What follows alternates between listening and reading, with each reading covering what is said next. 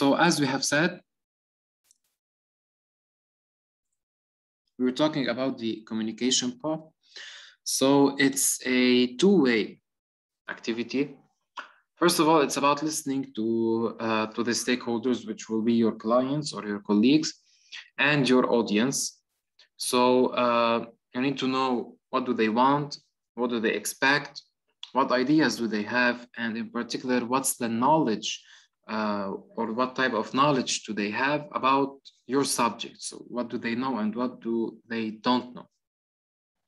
Second of all, communication is about speaking to others, presenting ideas, updating on progress, seeking feedback, sharing your thoughts about possible solutions, and promoting and selling your work, regardless of these settings or what you will need to do this.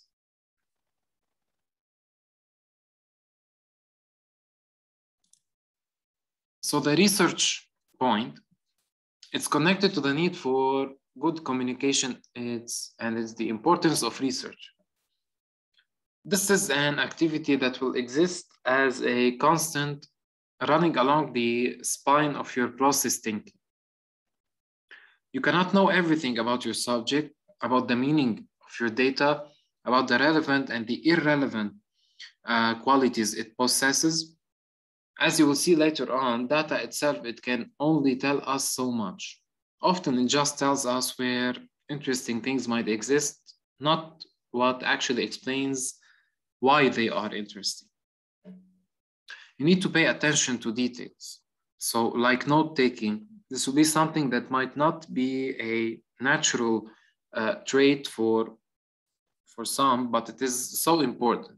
You cannot afford to carry any errors in your work. You have to start every project with that commitment.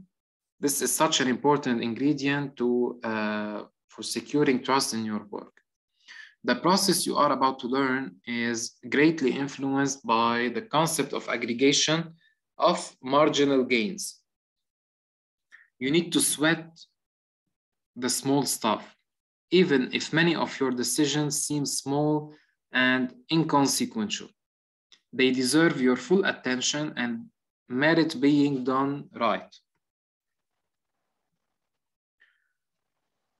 Make it work for you guys. The only way you will truly find out whether a process works, it's if you have to practice it, and you should practice it. As we have stated many times, that every project will be different, even only in small ways.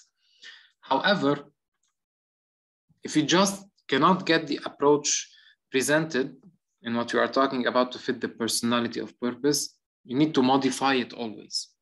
So we are all different. Don't feel like we are imposing this single approach. Take it as a proposed framework based on what has worked for me in the past person. So bend it, you have to stretch it, make it work.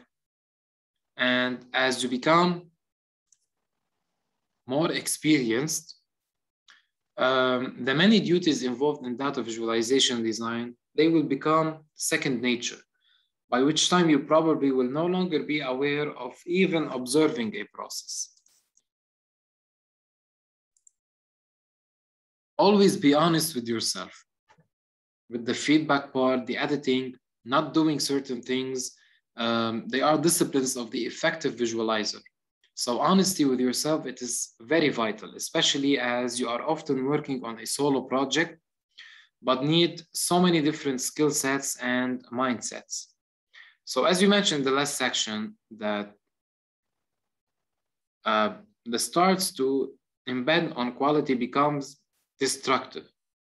So you have to be blind to things that they are not working, or not taking on board constructive feedback just because you have invested so much time in something and you will prove to be the larger burden.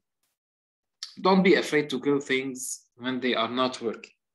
So you need to make those decisions, and you should never have to be scared of them.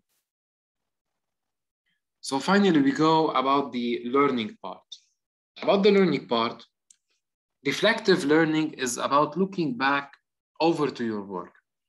and examining the output and evaluating your approach. What did you do well? What would you do differently if you had the chance to? How well did you manage your time? Did you make the best decisions you could, or maybe that existed? Beyond the private reflections, some of the best material about data visualization on the web, it comes from people sharing narratives about their designs process. So read how other people's they undertake their challenges, and why not maybe share your own? You will find that you truly learn about something when you find the space to write about it and explain it to others. Write up your projects, present your work to others, and in doing so, that will force you to think that, why did I do what I did? So you will have the answer to that deep question. So with that being said, I end up this second chapter, which was a small one. It's a small chapter, and I have concluded it this far. And I will be, I'm very okay to receive, of course, whatever concerns that you may have or any questions that you want to ask.